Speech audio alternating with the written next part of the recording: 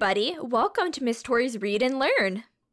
We will have a special read aloud about science. Our book is called Meet Bacteria by Rebecca Belaski. In our book, we'll learn what bacteria is and what they do. Let's dig deep into their tiny world. There's a world so tiny.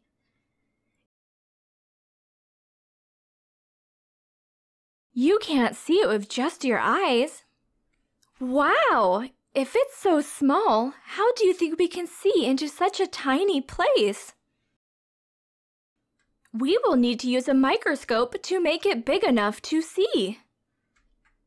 A microscope is a tool used to see very tiny things.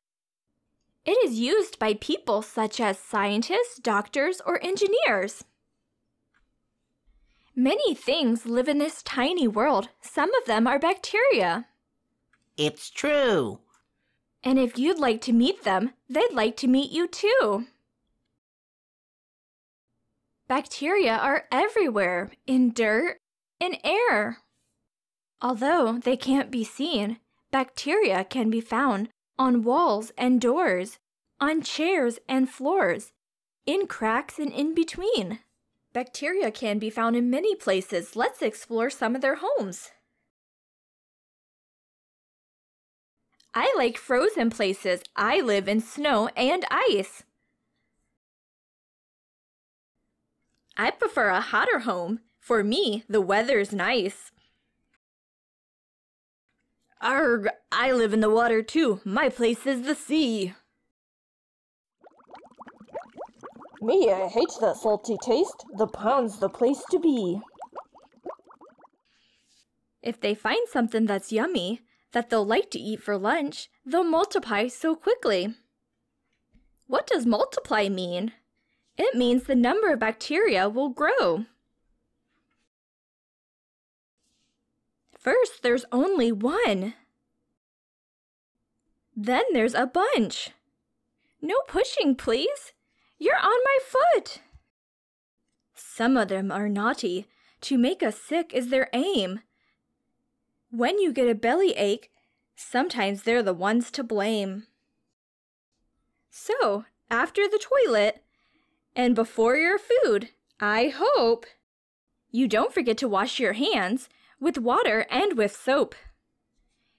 After this video, there are some links in the description for some songs about washing your hands. Most of them don't bother us. They are our little neighbors. Some of them can help us. They give some foods their flavor.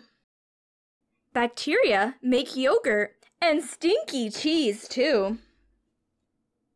Do you like stinky cheese? I sure do. Some help us by eating trash. That's a yucky job to do. Now we've met bacteria and we've learned something new. Whether nice or scarier, they're part of our world too. The end. Bacteria come in many different shapes. There are circles, rods, spirals, bunches, and chains.